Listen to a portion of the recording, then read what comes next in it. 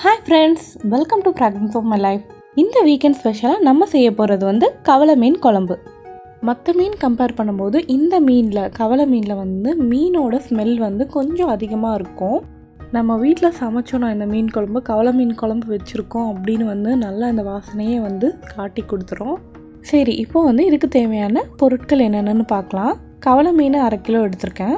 அரைக்கிறதுக்கு 10 சின்ன வெங்காயம் 10 பல் பூண்டு எடுத்து வச்சுருக்கேன். ஒரு எலுமிச்சை அளவு புளி ஊற போட்டிருக்கேன். ஒரு 15 சின்ன வெங்காயம் வந்து பொடியாக நறுக்கி வச்சுருக்கிறேன். 2 மீடியம் சைஸ் தக்காளி. இதில் நம்ம சேர்க்க போகிற மசாலாக்கள் மிளகாய்த்தூள், தனியாத்தூள், மஞ்சள் தூள். தாளிக்கிறதுக்கு கடுகு, வெந்தயம், மிளகு, சோம்பு, ஜீரகம் இது எல்லாமே வந்து 1/4 டீஸ்பூன் எடுத்துக்கோங்க. 7 to 8 பல்லு பூண்டு, 2 பச்சை மிளகா, கருவேப்பிலை ஒரு கொத்து, ஒரு கைப்பிடி அளவு கொத்தமல்லி. இதெல்லாம் தான் இதுக்கு தேவையான பொருட்கள். இப்போ நம்ம இந்த குழம்பை வந்து செய்யலாம். நம்ம இன்றைக்கி இந்த மீன் குழம்பு வந்து மண் சட்டியில் தான் செய்ய போகிறோம். மண் சட்டிக்கும் மீன் குழம்புக்கும் வந்து ரொம்ப நெருங்கிய தொடர்பு இருக்குது. மீன் குழம்பு வந்து மண் சட்டியில் செய்யும்போது அதோட ருசியே வந்து ரொம்ப தனியாக இருக்கும். மண் சட்டியில் 1 குழிக்கரண்டி எண்ணெய் விட்டுக்கோங்க. எண்ணெய் வந்து சூடானதுக்கப்புறம் தாளிக்க வச்சுருக்கோம் இல்லையா, கடுகு, வெந்தயம், மிளகு, ஜீரகம், சோம்பு இதெல்லாம் வந்து போட்டுடலாம். கடுகு பொரிஞ்சதுக்கு அப்புறமா தான் வந்து நம்ம வந்து வெந்தயம், மிளகு, ஜீரகம்லாம் வந்து போடணும். இப்போ வந்து இந்த ஜீரகமும் சோம்பும் வந்து நல்லா பொரிஞ்சிடுச்சு. இப்போ வந்து நம்ம பூண்டு சேர்த்துக்கலாம். அடுத்தது பொடியாக நம்ம நறுக்கி வச்சுருக்க வெங்காயத்தை சேர்த்துட்டு இதை வந்து நல்லா வதக்கிக்கோங்க. வெங்காயம் வந்து நல்லா வதங்கணும். வெங்காயத்தை வதங்கும் போதே நம்ம வந்து பச்சை மிளகாயும் கருவேப்பிலையும் சேர்த்துக்கலாம். அப்போ தான் எண்ணெயில் வந்து அந்த பச்சை மிளகாயோட ஃப்ளேவரும் அந்த கருவேப்பிலையோட ஃப்ளேவரும் வந்து இறங்கும். இப்போ வெங்காயம் நல்லா பொன்னிறமாக ஆற வரைக்கும் நல்லா வதக்கிக்கோங்க. இதுக்கு ஒரு 2 to 3 நிமிஷம் எடுக்கும். வெங்காயத்தோட கலர் சேஞ்ச் ஆகிடுச்சு. இப்போ வந்து நம்ம நறுக்கி வச்சுருக்க தக்காளியை வந்து சேர்த்துக்கலாம். தக்காளியை வந்து நல்லா வந்து கொலையாக வதக்கிக்கோங்க. இதில் தக்காளி வரையோட அந்த நல்லா மசிச்சு வரணும். அப்போ தான் வந்து அந்த மீன் குழம்பு பார்த்திங்கன்னா நல்லா புளிப்பு வந்து அதில் இறங்கி இந்த தக்காளியோட புளிப்பும் அதில் இறங்கி நல்லாயிருக்கும். தக்காளி வந்து குழம்புல வந்து அங்கங்கே முழுசாக வந்து தெரியவே கூடாது. அந்த மாதிரி நல்லா வதக்கிக்கணும்.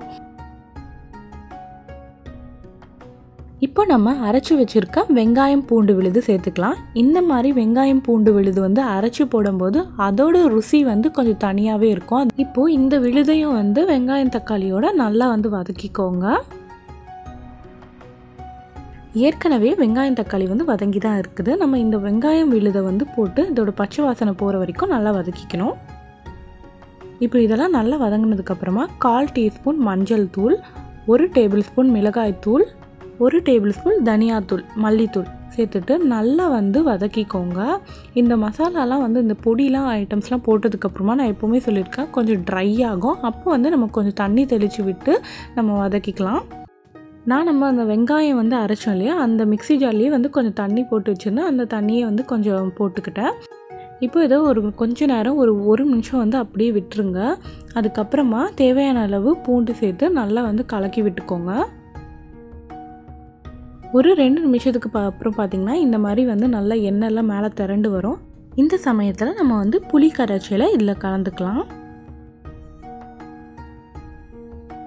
புளி தனியாக ஊற்றிட்டு நல்லா கலந்து விட்டுட்டு இப்போ இந்த புளியோட பச்சை வாசனை போகிற வரைக்கும் நம்ம வந்து நல்லா வந்து கொதிக்க விடணும்.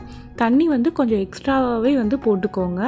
ஏன்னா வந்து இப்போ புளியை வந்து நம்ம கொதிக்க விட போகிறோம். அதுக்கப்புறமா வந்து நல்லா வந்து அந்த தண்ணி வந்து சுண்டி போயிடும். அதுக்கப்புறமா நம்ம மீன் சேர்ப்போம். மீன் சேர்த்ததுக்கப்புறமா இன்னும் கொஞ்சம் அது வந்து தண்ணி வந்து வற்றி போகும். அப்போ வந்து ரொம்ப வந்து கெட்டியாக எடுக்கிறது குழம்பு. அதுக்காக இப்போவே வந்து நல்லா தாராளமாக தண்ணி ஊற்றிக்கோங்க.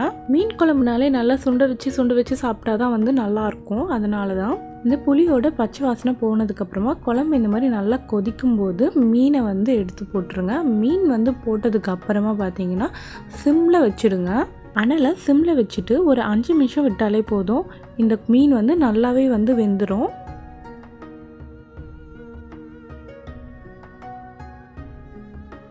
மீன் எல்லாத்தையும் போட்டதுக்கப்புறமா குழம்புல வந்து நல்லா கலந்து விட்டுக்கோங்க.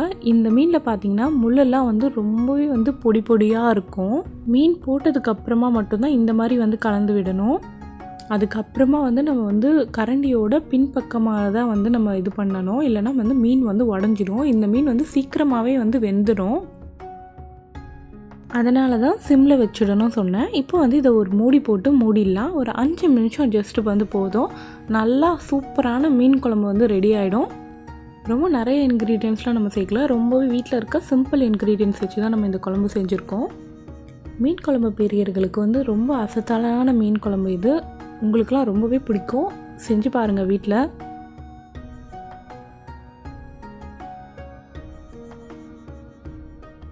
அஞ்சு நிமிஷத்துக்கு அப்புறமா நம்ம ஸ்டவ் ஆஃப் பண்ணிவிட்டு திறந்து பார்த்தா நம்ம மீன் குழம்பு ரெடி ஆகிடுச்சு. என்ன பாருங்கள், நல்லா மேலே மிதந்துட்டு வந்துட்டுருக்கு. மீன் இப்போ கலக்கிறதுக்கு இந்த மாதிரி பின்னாடி பக்கமாலேருந்து நீங்கள் கலக்கி விடுங்க, அப்போ தான் வந்து மீன் வந்து உடையாமல் வரும். நம்ம ஸ்டவ் ஆஃப் பண்ணதுக்கப்புறமாவும் பாருங்கள் குழம்பு வந்து கொதிச்சுட்டே தான் இருக்குது. இதுதான் வந்து மண் சட்டியோட ஸ்பெஷாலிட்டியே. இப்போ கடைசியாக ஃபைனல் ஸ்டேஜ்க்கு வந்துட்டோம், கொத்தமல்லியை தூவிடலாம். அவ்வளோதாங்க, மீன் குழம்பு ரெடி ஆகிடுச்சு.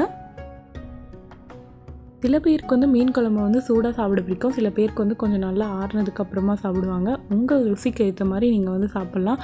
எங்கள் வீட்டில் எங்கள் அப்பாவுக்கும் என் ஹஸ்பண்டுக்கும் பார்த்திங்கன்னா இன்றைக்கி மீன் குழம்பு வச்சுட்டு நாளைக்கு வந்து அதை இட்லியோடு சாப்பிட்றது தான் வந்து ரொம்பவே பிடிக்கும்.